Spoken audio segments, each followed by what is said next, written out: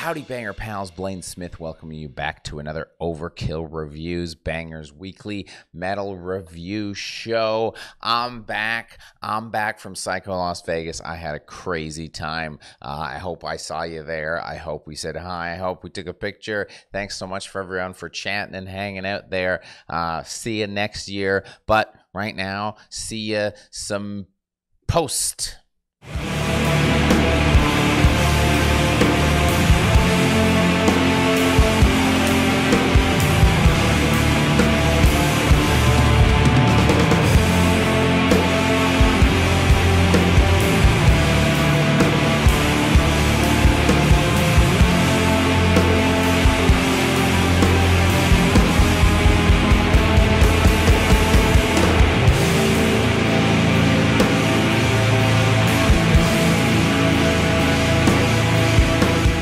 Yes, while I was at Psycho, Russian Circles released a new album called Gnosis. It came out on the 19th on Sargent House.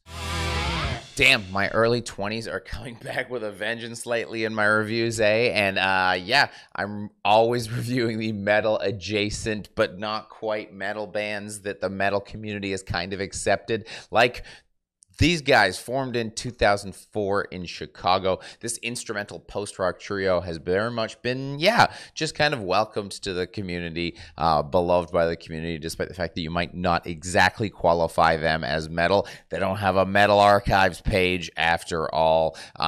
This is their 8th release, though I must confess I haven't listened to them in a number of years, so it's gonna be fun for me. Let's check out an old college flame. Are they keeping fit? Are they looking busted? Time to find out.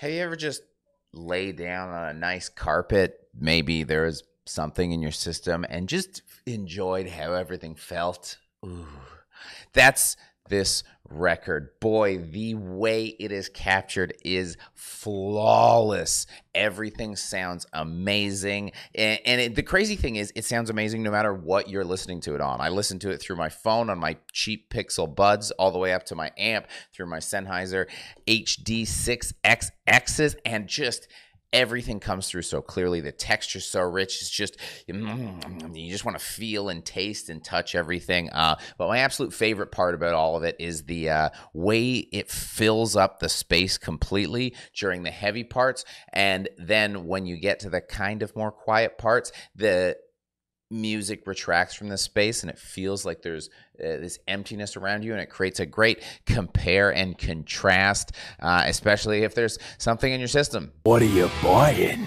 What are you buying? Since every instrument rings out so clearly thanks to the aforementioned production, it means that no matter what you're a fan of, whether that's guitars, drums, or bass, there is something here for you. I guess even synths, there's synths.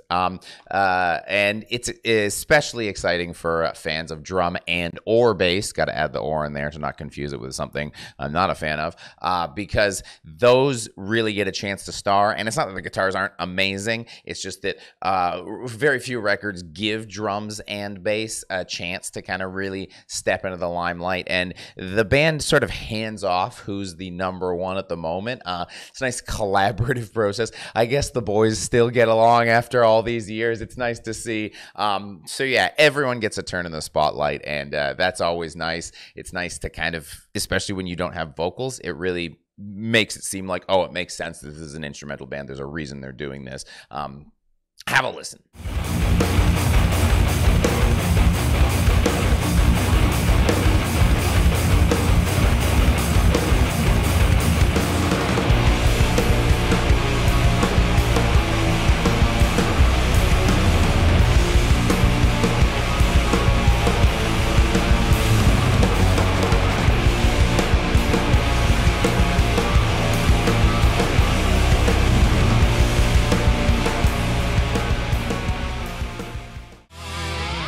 Surprise! There's no surprises, which I'm not counting as a surprise.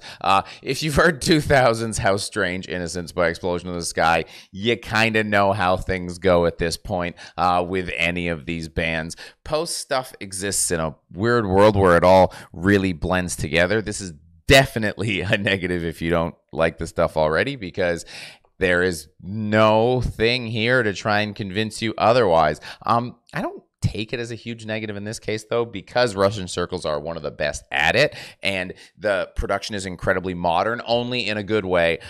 It kind of feels like you're getting like a remaster of a classic game you loved. You know, it's still the same gameplay. You still know the beats. You still know where to turn left and right and where to shoot. But you just kind of get to experience it with a bit more clarity, a bit more modern, a bit more of the things that you've subtly gotten used to and haven't realized. So, speaking of games, I play games, but mostly I research metal monthly on my Twitch channel, twitch.tv/metal comedy. And then if you like Twitch, we also have a Twitch at Banger, twitch.tv/BangerTV, where Lockhorns is back. We're doing Shredders.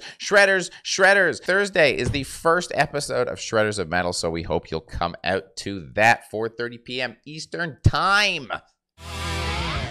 Well, I know some of you enjoy it and are wrong. At this point, I've established I do not enjoy the overly bright sound associated with a lot of post material. What Russian Circles do really well is never cross over into that sickly sweet, bright sound that can plague a lot of material like this. There's actually very little light segments on the record until the end. Normally records like this flow, you know, this is really just kind of like because the last track is a kind of lot lighter, softer track. But when you make that your album closer, it does a nice thing where it sort of acts as a palate cleanse and causes me to put the record on again, kind of without even thinking about it, just going, oh, let me hear that again. Yeah. It lifts you up a little bit just so you're ready to press play again. And the lightest sound you're getting before that is maybe on Gnosis, but again, you have this thick, chunky bass throughout the whole thing that really kind of drags any sort of attempts to rise above the muck, and the muck being where I like to splash around in. And speaking of diving back in, one of the reasons I think this band has always been at the upper echelons of the genre is their ability to deliver a tight record. Post is a very easy place to get self-indulgent. The type of musician that frequently makes this is not known for restraint, we'll just say. But this record, like a lot of theirs, comes in just under 39 minutes, and it's incredibly easy to get lost in it. Totally not realize 39 minutes went by, snap out of it at the end and go, oh, okay, let's play it again. Like I said, there's a closer, but there's barely even an opening before they just get right into music. Listen to the first 30 seconds of the record yourself.